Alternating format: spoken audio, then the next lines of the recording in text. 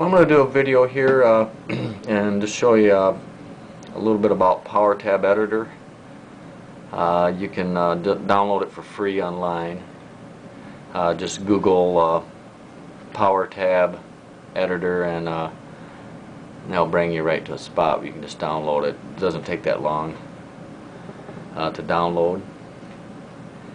And first off, I'm going to show you how to do just a quick little tab thing here. I just hit File and hit New.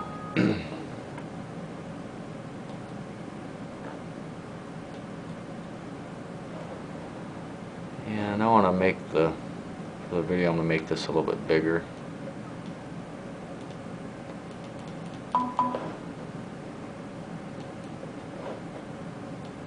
I'm just making the numbers, see if this will help to see it better.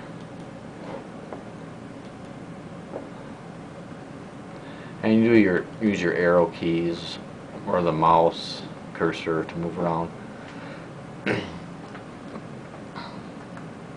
So there I put a 3 on. So you just type in the tab you want, and it's going to show you up here the note value, which you can't see it down below here, but there it's on 8th note. You can change it to quarter,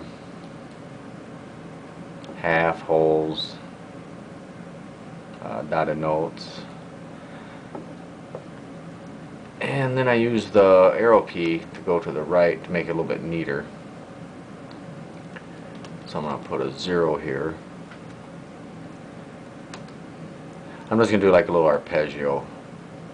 You just type in the number on your keypad.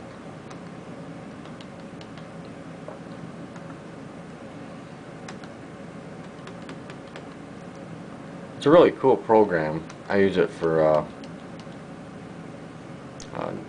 if I transcribe something and I want to have it in print.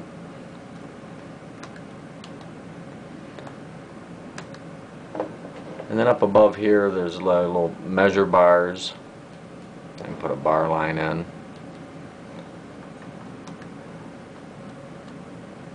Oops. Putting a 1. I'm doing a C chord now.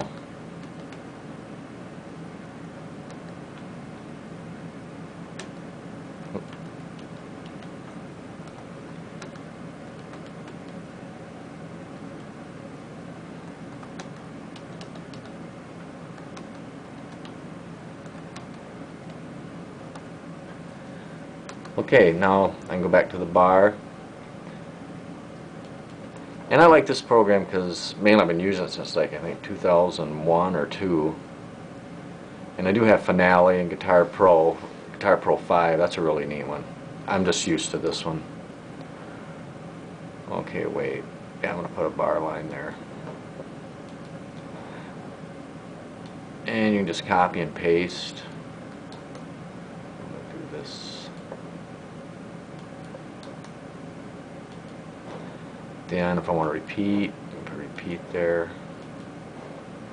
And there's a ton of tunes out there that you can find Powertab. Find the songs in Powertab, and then you just get the program, which is free, which is really cool. And then you can play it.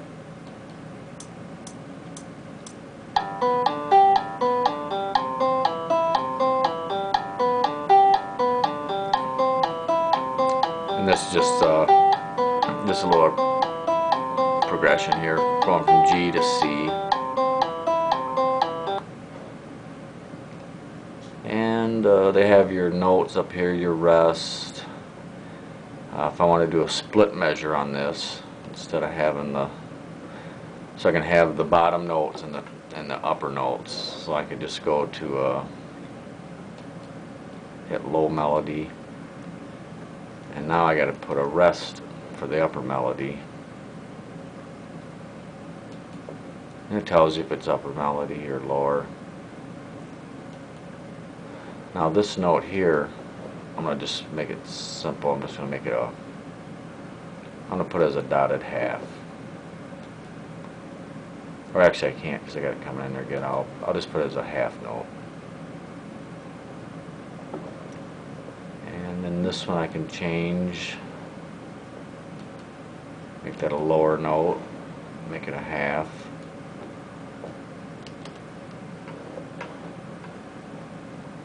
And then I want to put an upper rest in here that's a eighth.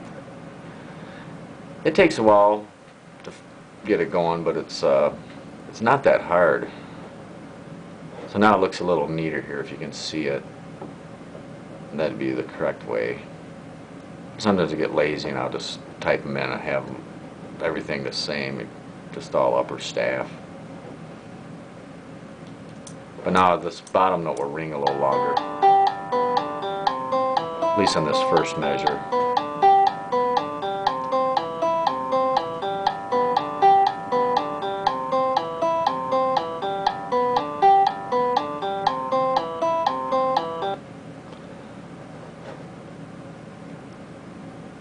Alright, I don't want to save it. Now say if you had a tab that was already finished, because once you download the program you got to find a tab somewhere to open it up, or else you do it how I just did it there by doing your own stuff. You can go online, and Ultimate Guitar has a lot of Powertab submitted there if you want to listen to different ones. Let me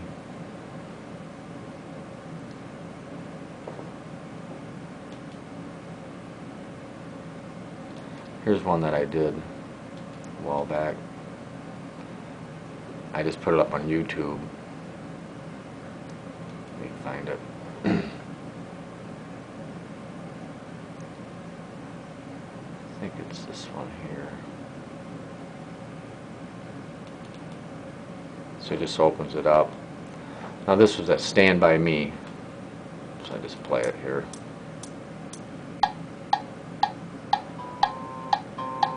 And I did a little fade in coming in.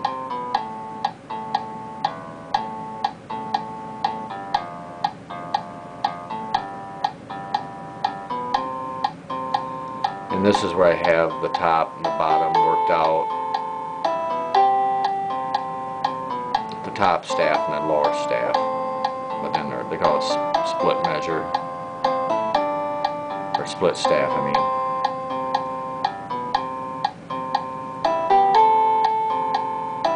And then you can add other, they have different MIDI sounds. Coming up here I have somewhere I just put some little string, some orchestra strings in on the chorus. And that's this staff here doing the strings. And you can turn the metronome off if you don't want to hear that clicking.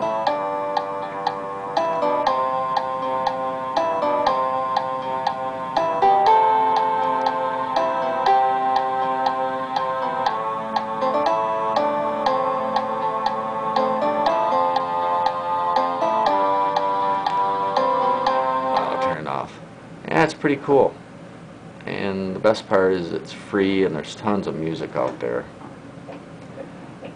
Alright, that's my little demo. Alright, thanks.